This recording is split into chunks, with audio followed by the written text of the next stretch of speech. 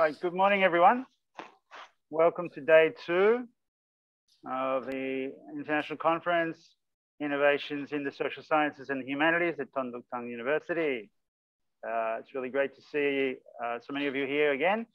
And after a successful day yesterday, a few technical glitches, but we managed through and we had some great discussions. I'm expecting pretty much the same today, good discussion. And we're starting off with 2 great keynotes. Jonathan Bella, who'll be second, I'll introduce him at the time. And first up, Ishita Banerjee. And Ishita and I have known each other a long time. I use her work a lot, especially her scene capturing and now defining history of modern India, which is a short book, but the most important for historians of modern India, both as an introduction and the key text now. But she's also written a lot on religion, on caste, a book on cooking, and that's sort of, I guess, related to what we'll hear today. Nationalism, power, so many things. A recent book on modern Indian sensibilities, edited collection. So I'm really pleased to have Ishita here. I've invited her to other universities I've worked in, so I know the talk will be fantastic. And I'm going to share Ishita's slides. She'll direct me.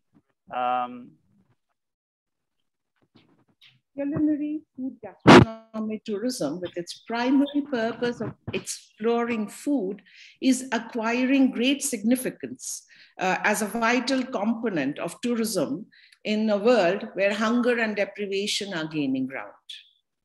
While food and cuisine are touted as pillars of regional identity and cultural heritage in ambitious advertisements of tourism, scholars acknowledge the significance of food as a crucial element of material culture that, along with the landscape and the body, serve as flags for the everyday reproduction of the nation and identification. So what I was saying is that food has been taken as one of the, along with the landscape and body, as an important element of material culture that helps in the flagging of everyday flagging of the nation and culture and identity. And they have been seriously critiqued by others who, these concept categories as coherent and repositories of affect and identification. So I'll take these diverse and opposed perceptions and apprehensions as a point of departure to track the history of food and cuisine through their incessant travels, migrations, crossing and collapsing of frontiers, and blends and concoctions to emphasize the significance of the diaspora as a concept category instead of food in the diaspora. So what I'll push for is that the stories, the tales of food and cuisine actually help us think about the diaspora as a concept category. Diaspora, in Avtar Bra's suggestive formulation, offers a very considered critique of fixed origins, even while it takes into account a homing desire as distinct from a desire for a homeland. The innumerable mixes and transcultural flows of species, spices, ingredients, cooking methods, and people that underline food and cuisine and their diverse deployment enable us to reflect critically on the authentic, the natural, the pure in different contexts, and argue against essentialized constructions of the self and the other that lie at the core of aggressive intolerance of different flavors. Without denying the vital presence of power plays and colonial encounters, extravagance and deprivation, innovation and marginalization in the tales of food and cooking, I'll draw lessons from the imagination and intimacy, domestication and adaptation, jumbled identities with a desire for homing that shore up the rich concoctions of dishes and platter to reconsider the many meanings of travel and migration and insist on the importance of acknowledging the diasporic, the hybrid, and the composite. This section is called the Authentic in Indian Cuisine. The self-evidence of Indian food across the world with the ubiquitous curry and as its emblematic representative is conspicuous by its absence within India. This fact has been noted and commented upon by scholars who've taken the vibrant presence of regional and ethnic cuisines and the moral and ethical restrictions on the sharing and consumption of food among Hindus in particular to be important factors, commenting at the same time that pan-Indian trends are visible in high cuisine of India. Food, an important element of the quiet, everyday flagging of the nation that sustains what Michael Billig has called banal nationalism, a routine representation of the nation that conserves a nationalist mood, a shared sense of belonging, latent, palpable, and endemic, is yet to emerge as an important element of India's current belligerent national culture.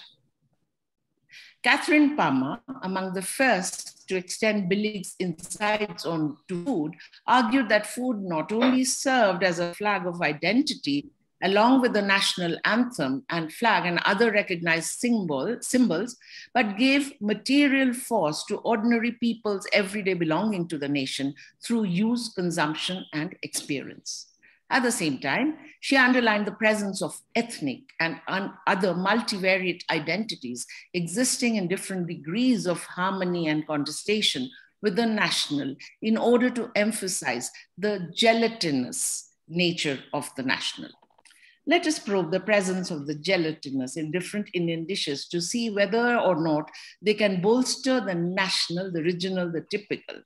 Idli, a widely popular, acknowledged representative of South Indian food, originated, according to K.T. Achaya, the venerable historian of Indian food, in the Indonesian region and was brought to India between 800 and 1200 of the Christian era, even though references to idli appeared in Kannada literature from the 10th century up to 1250 CE. Three elements of modern idli making, the mix of grits and urad dal, the long fermentation of the mix, and steaming the batter to fluffiness was missing in them. Pointing to the similarity of idli with kedli of Indonesia, Achaya indicated that returning cooks from the Hindu royal kitchens of Indonesia were the likely transporters of the art of fermentation. Lizzie Collingham, on the other hand, credits the Arab settlers in the southern belt of India with the invention of idli in the 7th century, prior to the advent of Islam in India. Believed to be strict in their diet as new converts to Islam at a time when the Prophet was still alive and faced by a serious uncertainty about halal prescribed and prescribed and forbidden food, these Arab settlers cohabiting with Indian women started preparing rice balls as the safest option, which they would flatten slightly and mix with a bland coconut chutney. This simple, unpretentious dish was taken over and adapted from the 8th century onwards by various groups and communities in India to result in the wide variety of idlis all over the South, probably with the adaptation of the art of fermentation that came from Indonesia. If idli offers a succulent example of the presence of the non-native and the inauthentic in the cuisine of the south of India, the recent rivalry between Bengal and Orissa over credit for the invention of rasagulla, that alluring Bengali sweet, brought to light the critical influence of Portuguese style of making the milk curdle in the evolution of rasagulla.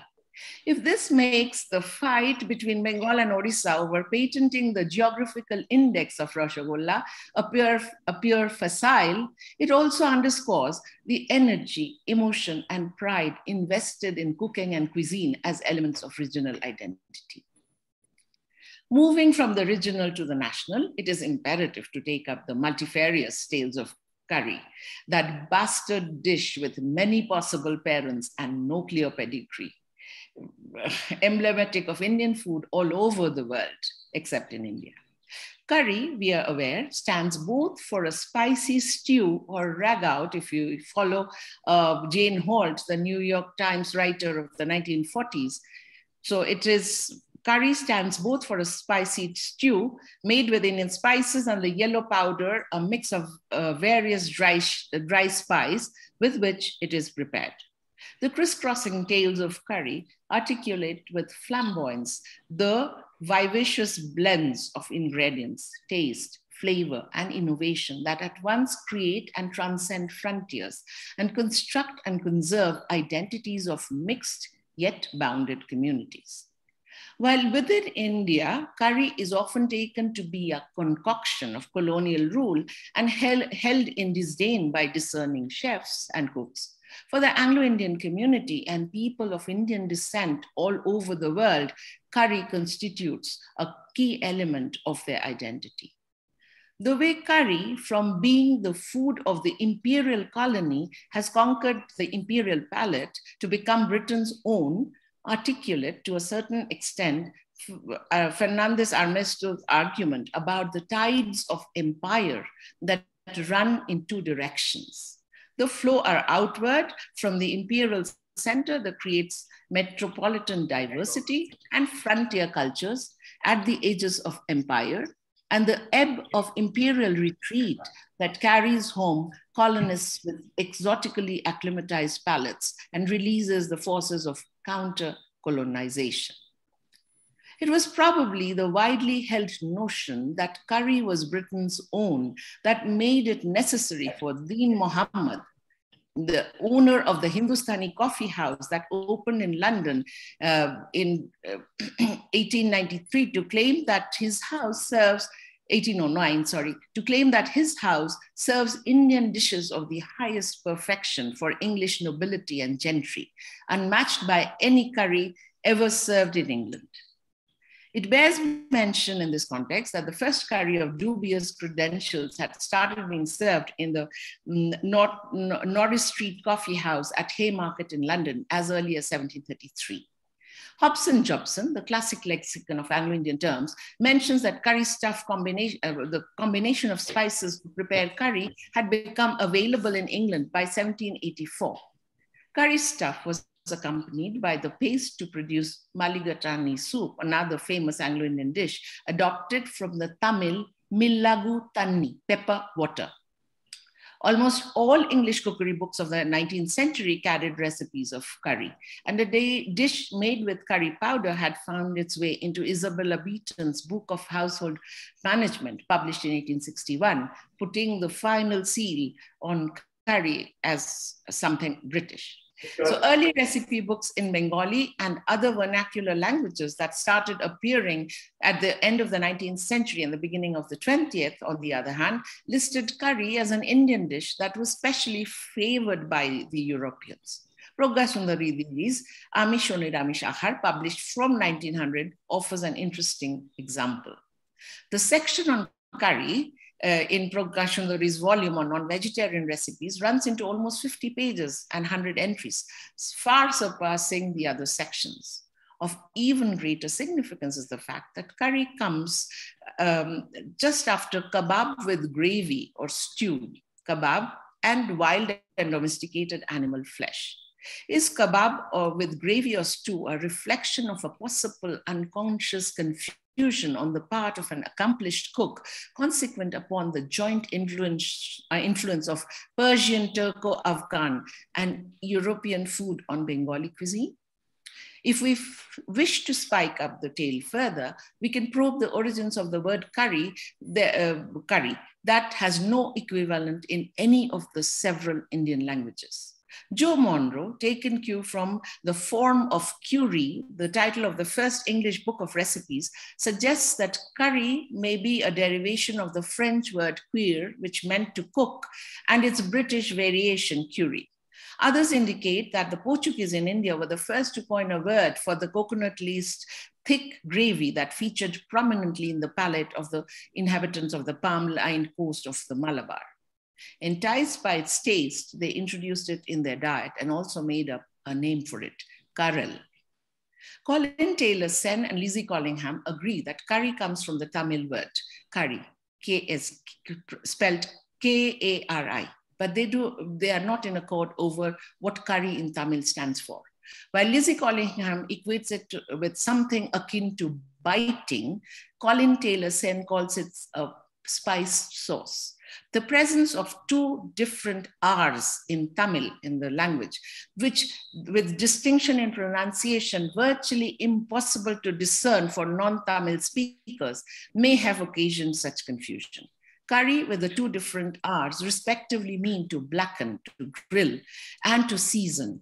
In addition, there is curry pulia, curry leaf, which is widely used in South Indian cooking. In sum, the journey of curry to curry or curry to curry over centuries, mediated by the resourcefulness of Indian cooks and their standoffish British mistresses, the taste and desire of Anglo-Indian families, the influence of variations of curry concocted in Malaysia and Singapore that had the Indian curry as its reference, diverse, delightfully delectable worlds that merits further exploration.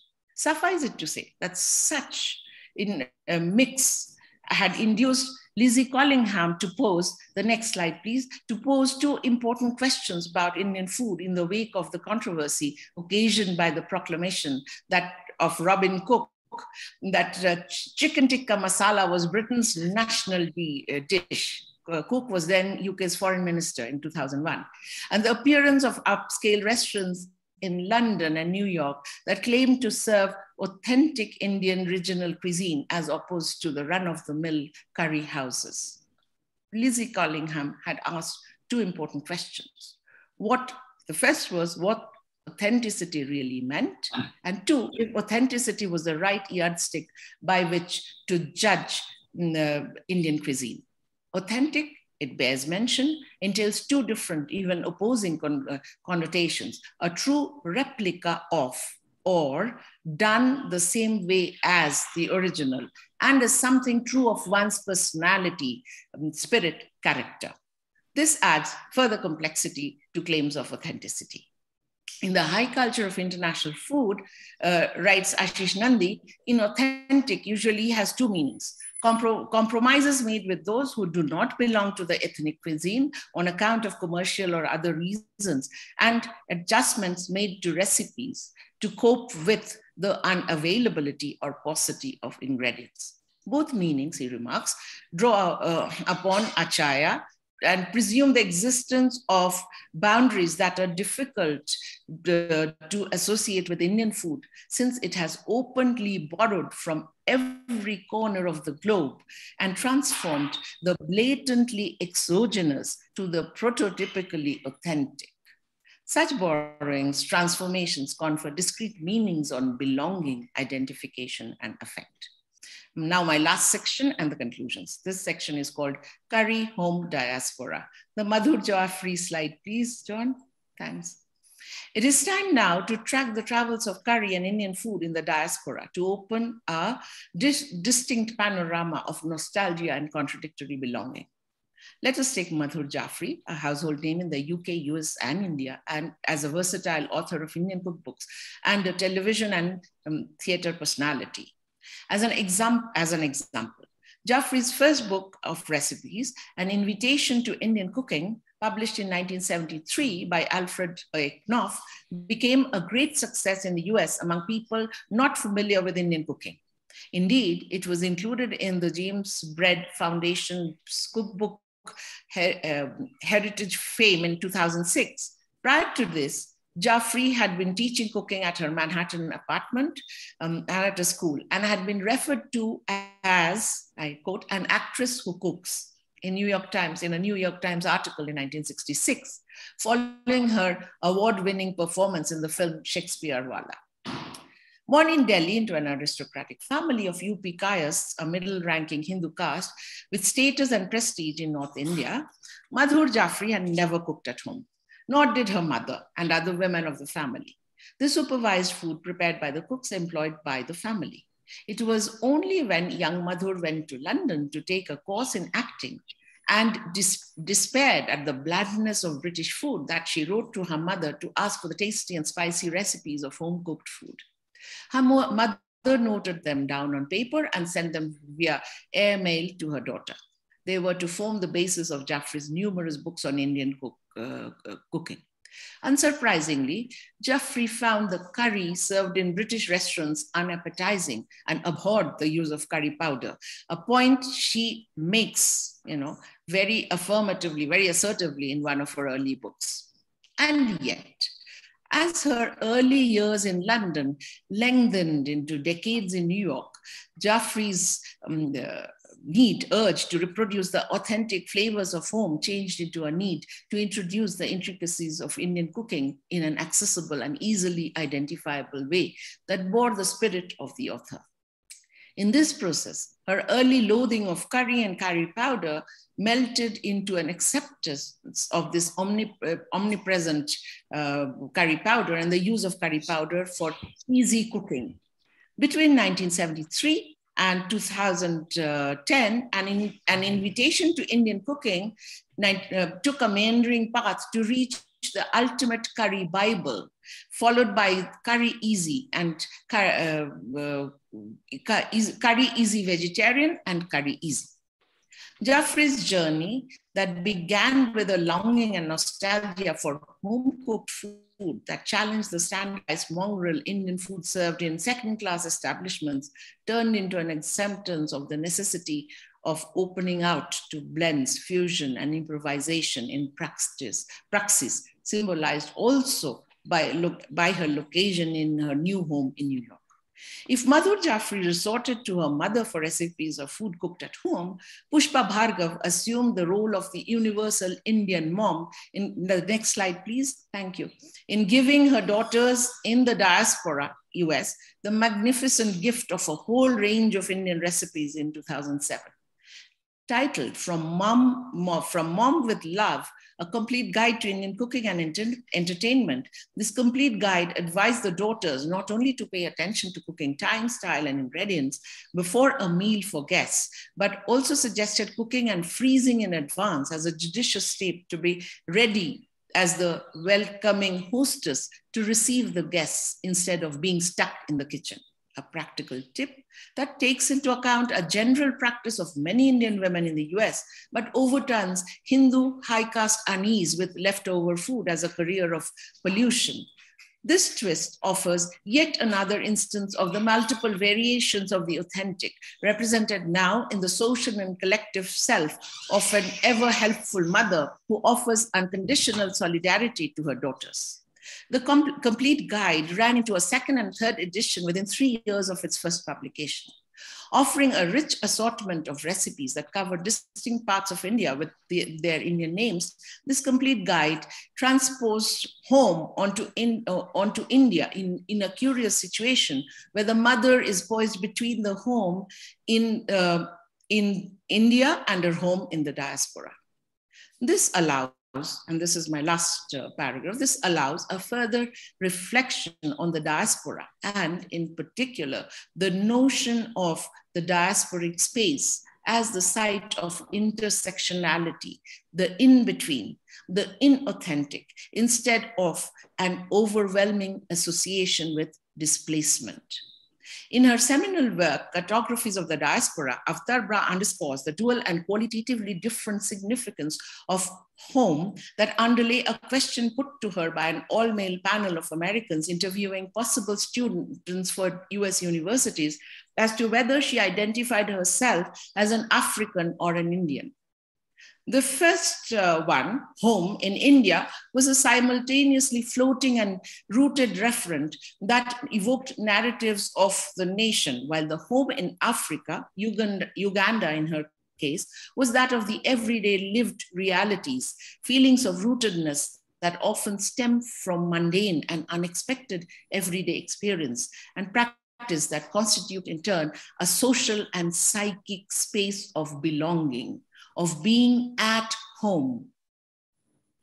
The same time, this quotidian lived home does not necessarily allow the Ugandan Indian a place in the imagined community of the Ugandan nation, since racialized or nationalist or both discourses make claims that a group settled in a place is not necessarily of it. India today makes us painfully aware of the predominance of this exclusionary hierarchical discourse of the nation in its routine construction and perpetration of minorities as settled in but outside of.